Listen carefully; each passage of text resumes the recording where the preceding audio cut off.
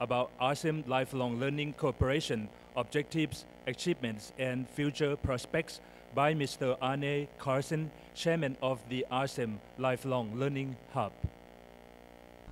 And the future prospects of the cooperation in lifelong learning, Asia and Europe. So far since the start in 2002, we have been defining them as trying to establish a network of leading universities and research institutes in all of the ASEM partner countries that can stimulate production of new knowledge and can also carry out exchange of experiences in the field of lifelong learning between the two regions. In the beginning, we asked the ministries of education to point to the leading university in their country that had a research group or team, or institute or center in research in lifelong learning, and we made a network out of them. Another objective has been to establish this university network that can initiate lateral, bilateral, multilateral comparative research projects in the field of LLL. And why is it that we are doing this? Well, we want to promote mutual understanding between Asia and Europe, but we also want to raise the quality of the work of our researchers. And we are convinced that by working together, you can raise the quality of the work. International cooperation in research projects, research networks, is now generally seen as a means of raising quality. We are trying to combine this with also raising the relevance of research projects. We think that by relating to ministries, to education reform, we can better secure the relevance of our research projects. So in fact, the idea is that we involve researchers from leading universities who have research in the field of lifelong learning in order to raise the quality and the relevance of the research.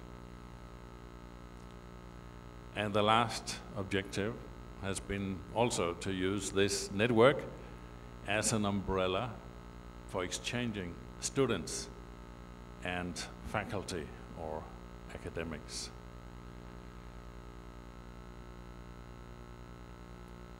We have had a wish to establish the advisory board as a mechanism to secure an open meeting between research and politics, an open meeting of political and institutional stakeholders working with LLL. So the work of the ASEM Lifelong Learning Hub could become an important source for sustainable human resource development and for policy recommendations concerning competence development and effective strategies for implementing lifelong learning in the countries. And the last objective has been also to inform the public, to communicate comparative research results and good practices in Asia and Europe. In fact, we have been quite ambitious, I should say, trying to raise quality and relevance of research, trying to insist on evidence-based educational research, trying to involve policymakers in a dialogue in order to secure development of educational reform that will be research informed, that will be based also on evidence from research, from knowledge about more or less what we know works in education. What are the achievements?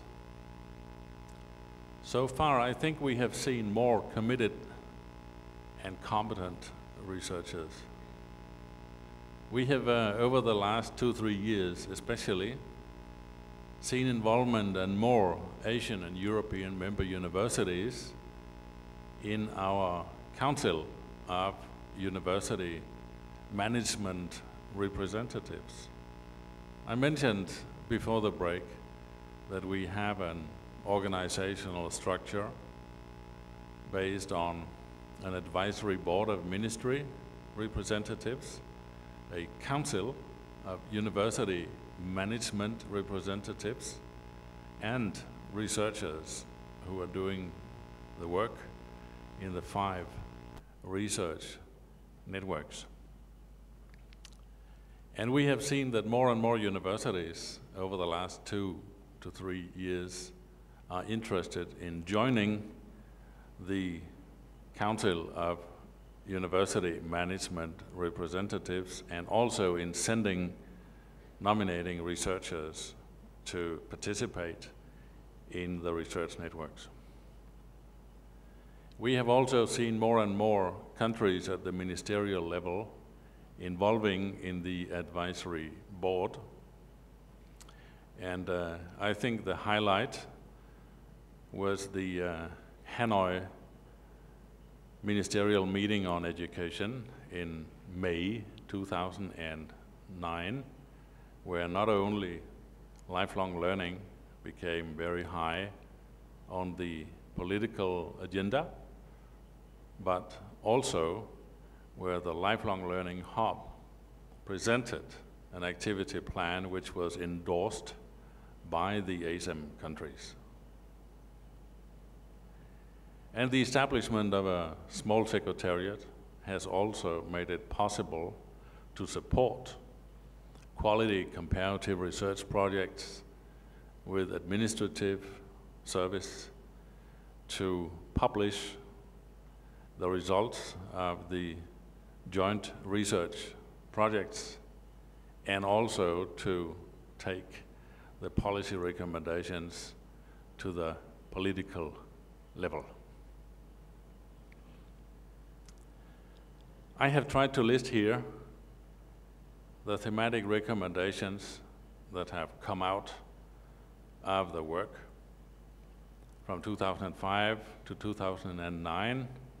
Much more has come out, but I have tried here to mention the 6 most important contributions.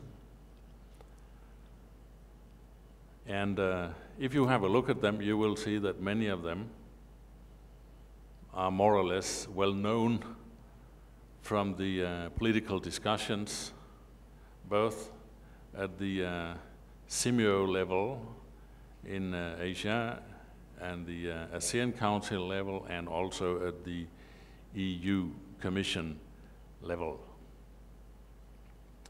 The first one being applying an integrated approach to lifelong learning, which is not easy.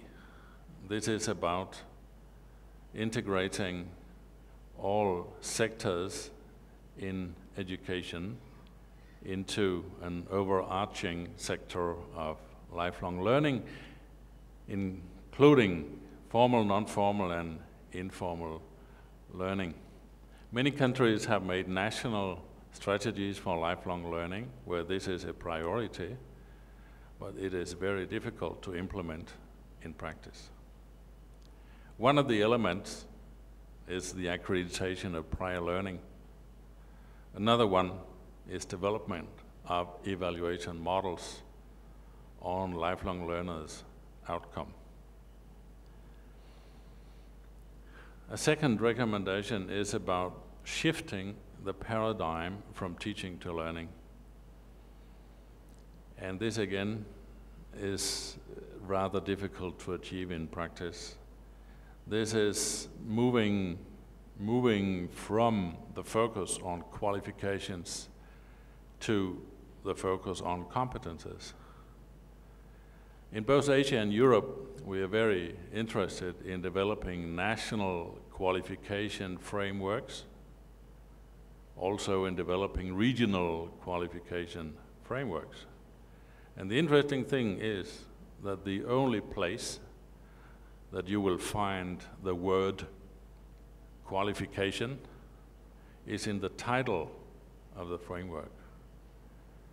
The term qualification does not exist in all the content of the framework. Here you only speak about competences. So what has happened in reality is that we are moving away from a system that basically focuses on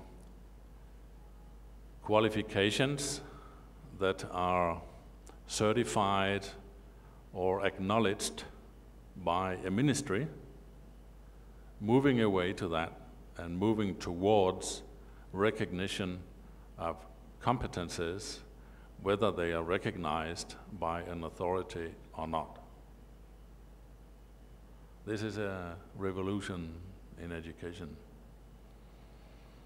This is about bridging curriculum and didactics. Let me say, we are used to having curricula accepted by ministries. It is very important for all education programs that they are based on a special curriculum that sometimes you think is the core body of this discipline or this subject.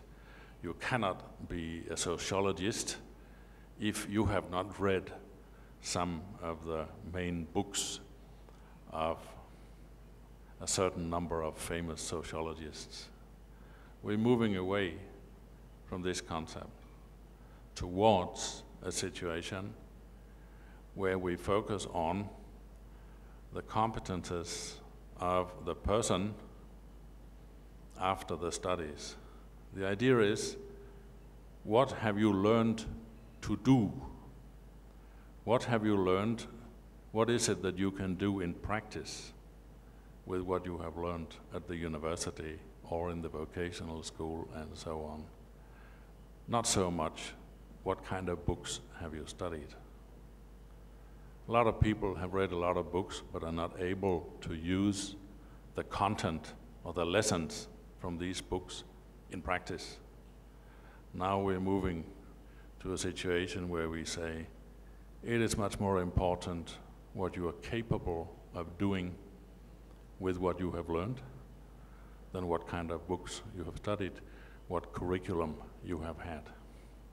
This is also a major shift because it means that the whole work of many ministries in accepting curricula is losing importance towards focusing on what kind of curricula can develop the competences that make people able to do something with what they learn. Over the last 15 years, I think, we have more and more looked at the functional aspect of competences.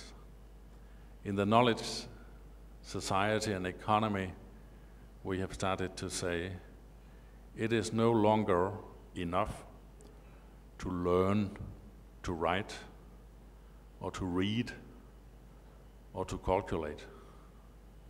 You have also to learn how to use it in practice. It is no longer enough to learn to read if you don't learn how to use in practice what it is you read. This is moving from a passive skill to an interactive competence. This is also a way why we can say we are moving away from skills development moving towards competence development.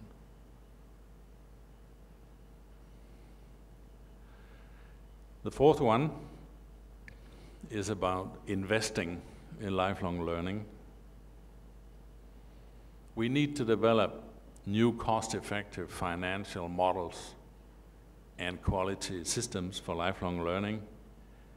And we can see, based on the research, that where this functions well, it is based on partnership models. It is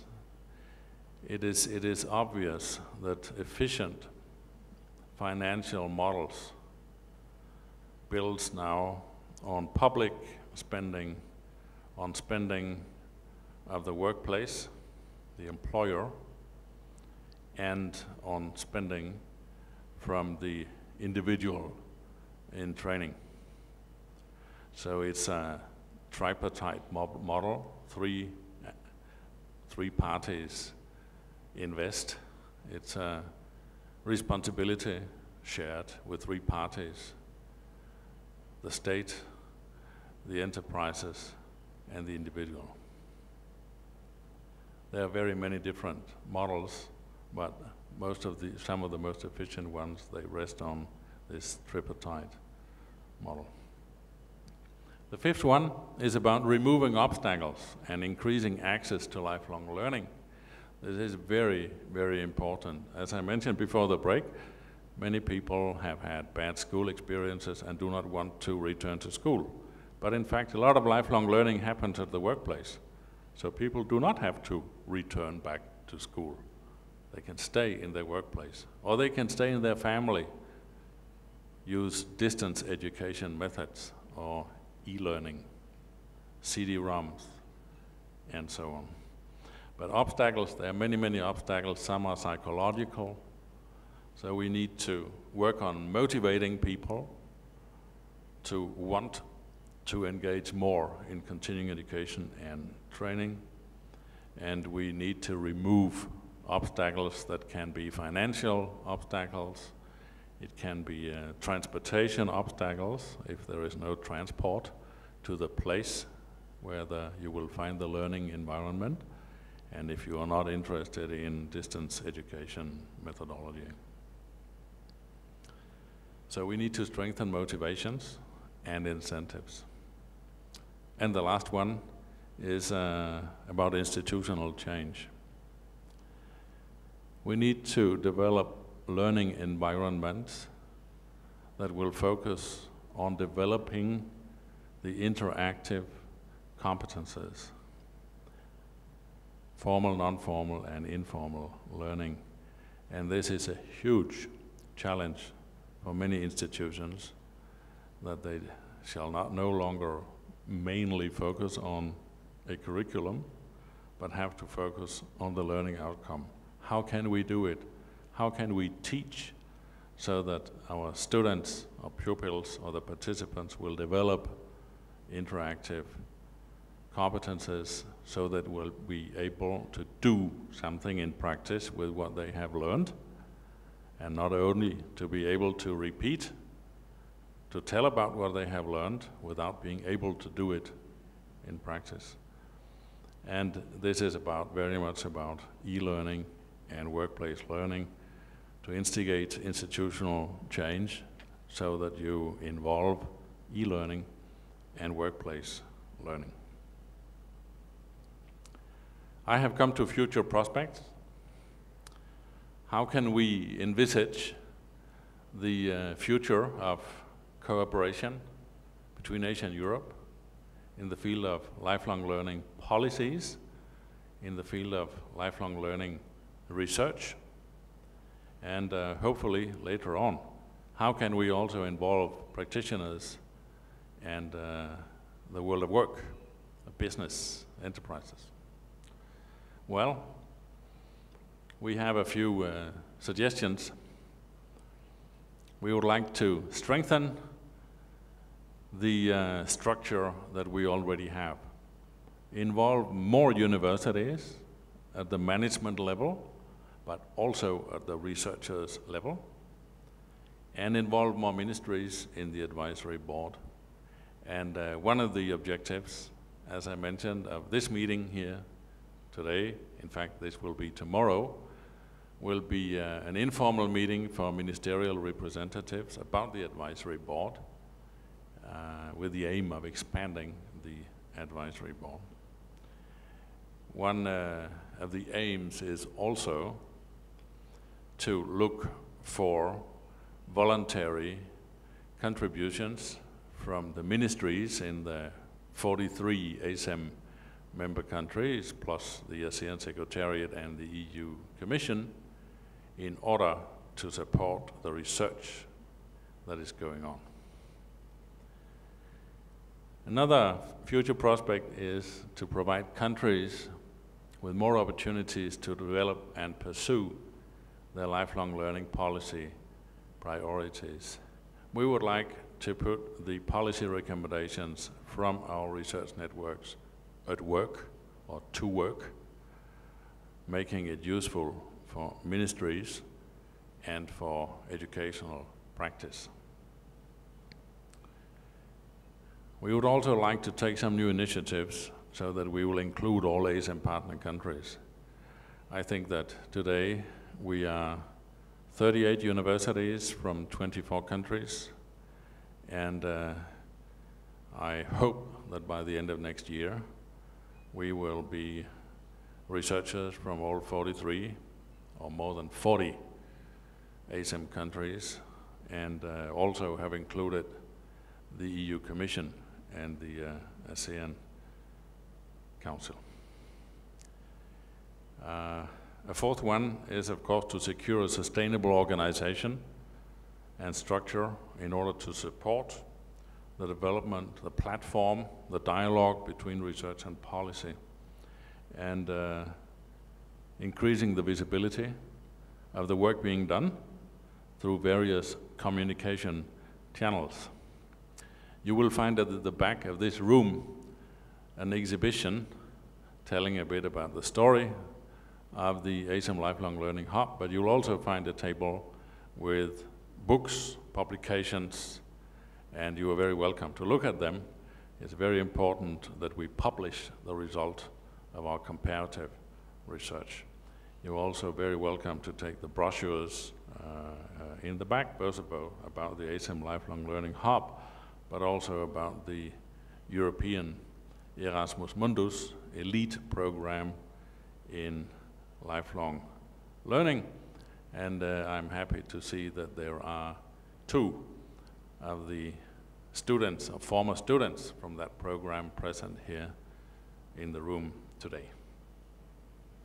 Finally, I'd like to say that next year, in November 2010, we plan to organize a major event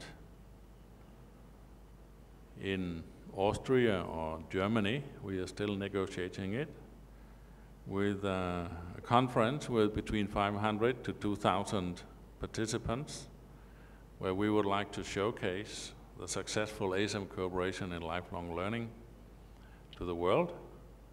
And we are establishing panels in that conference of ministers and social partners and leaders from industry to discuss the policy recommendations coming from our 5 research networks. And this major competence, in fact, should, I hope, successfully involve in our work also the world of work, the enterprises, industry, service industry, and so on. Let me end here by giving you the website of the cooperation project, www.dpu.dk/ASEM. We are trying to update regularly our website so that you will have the latest information of the cooperation, and we are sending out now e-newsletters with recent information about activities And I hope that in 2 weeks' time from now, you'll also be able to find the e-newsletter documenting this conference here in Bangkok in July 2009. Thank you very much.